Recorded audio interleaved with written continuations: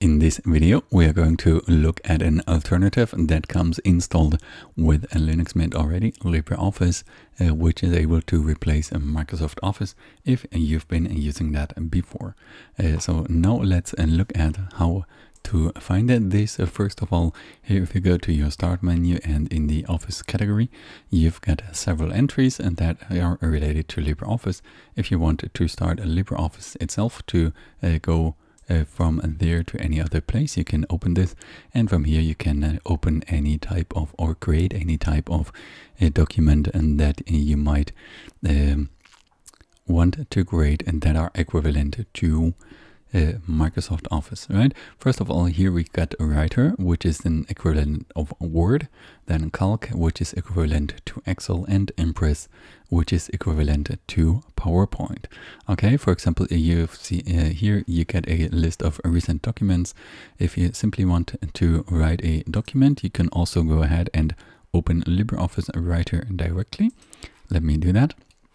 Here you write whatever text you want, or you use templates, whatever you might want to do, and then you can save your document. Let me save it in the documents folder.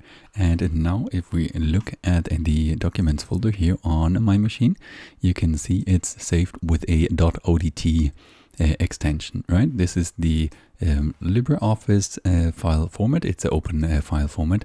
If you want to exchange your data with other people using Microsoft Office, you can also choose to save as, and here at the bottom right side use in the corresponding Microsoft Word format. Okay, so it would be saved with the same content. I can confirm this warning, but with another file extension. As you can see here, I now got a file with the same name but .x in my folder. Now then, the second thing here is LibreOffice Calc, which is an equivalent to Excel, right? Let's now put some data here, and here again you can save this, and let's save it in this documents folder. From here again, also once you have this document saved, you can open it. Let me close this completely and open this, and you see it's opening directly with the respective application. Also here we can save it as a XLSX format, okay, and confirm this warning. You can switch off this warning, as you might have seen, and also for these Microsoft formats, I can open them directly by double clicking. Okay, one more thing. For example, I've been using this to create the presentations here, which is equivalent to PowerPoint, is LibreOffice Impress. Okay, maybe you want to use a template, or otherwise you create a blank presentation. Okay, you give it some title, you put your content here, and also this can be saved in all of these formats in their own LibreOffice format, or in the corresponding, as you can see here at the bottom,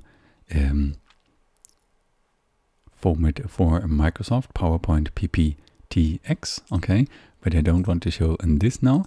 One more feature I wanted to point out here: for all these Office applications, they usually have this export directly as a PDF feature. Okay, so I can, for example, convert my presentation into a PDF. Now here my presentation is stored as a PDF and is automatically opened within the PDF reader on my computer. And one more feature, you want maybe to print something, which you can do in almost any application in Linux Mint. You can go to print, but not print it directly, but print it to a file. And here also you can use in this format then to maybe easier exchange your data with others. Alright, and that's pretty much it. Now go ahead and try for yourself. Post your questions in the Q&A, and see you in the next video.